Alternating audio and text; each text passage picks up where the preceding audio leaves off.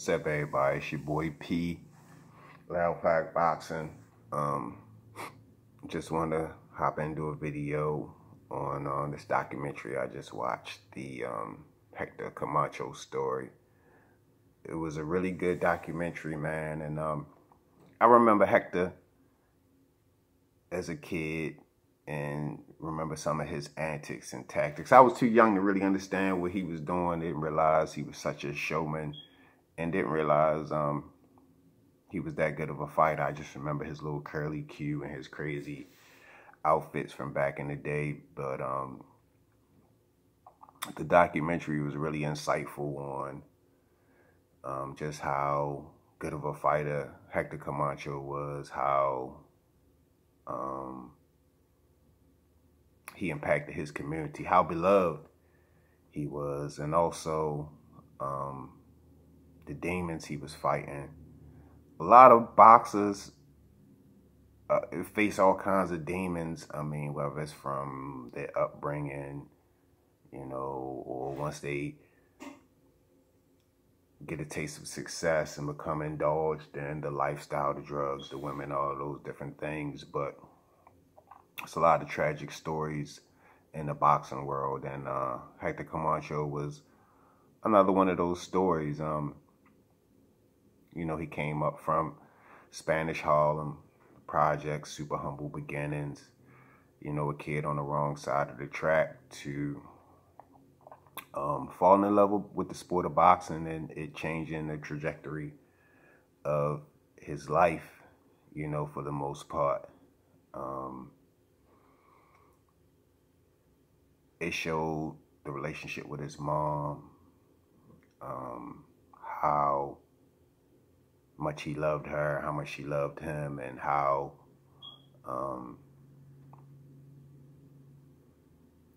his boxing career and some of the choices he made really affected her and his family, his sisters and his mom.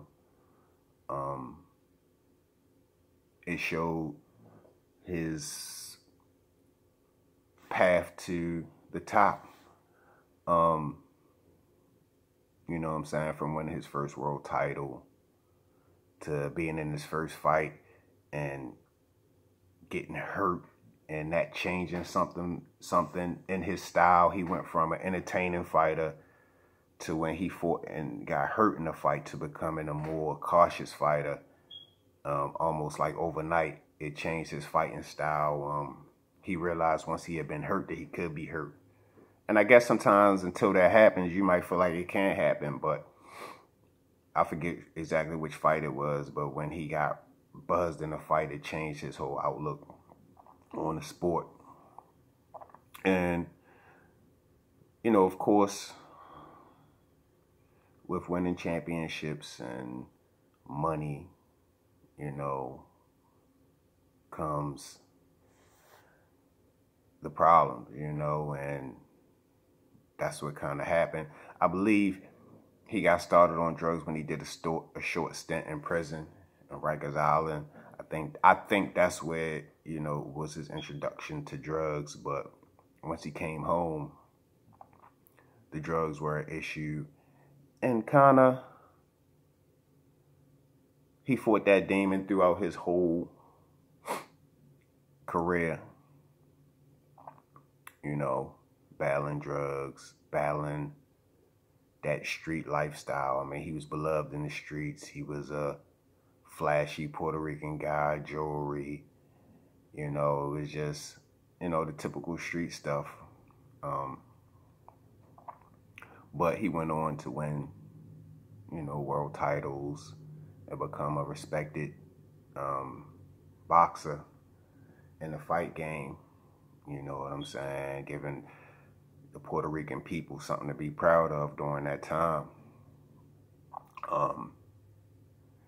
Now, like many other boxers who battled demons and kind of came from that street element, it kind of comes full circle. You start at the bottom, you get away from it, then you end up back in that environment. And that's kind of what happened to Hector Comacho, you know, he wound up moving to Puerto Rico and got affiliated with some unsavory characters over in Puerto Rico, according to his family, and would wind up being killed, you know, shot in a car. He was 50 years old. Just another tragic end to another respected boxer. There's been a lot of mystery surrounding his death. His family doesn't believe the way the police and reports are saying that it went down, and they were still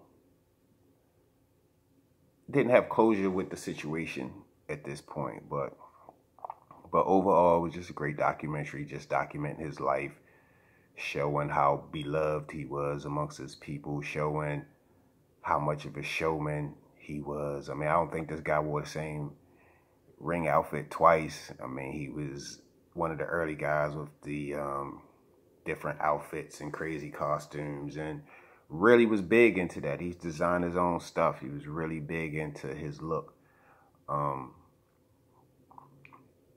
But like I say, man, it was just interesting to see, you know, how big of a star he was. Like I said, I was a kid. I remember seeing him and just doing all this crazy stuff.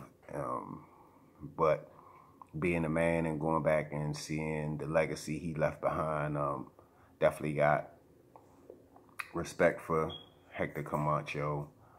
And I just thought it was a good documentary. I like all boxing documentaries, but this was definitely a good one, insightful for me, putting me up on my Hector Comacho Macho game. It's Macho Time. But that's all I really got, man. If y'all get a chance to check out that documentary, it's worth watching. Y'all hop in the comments. Let me know if y'all seen it or not. Let me know, are y'all familiar with Hector Macho Comacho? You know, this was 80s, early 90s, man. And hit the notification bell, subscribe, like the video. And one other thing, man, like one of the saddest parts of the documentary, man, was watching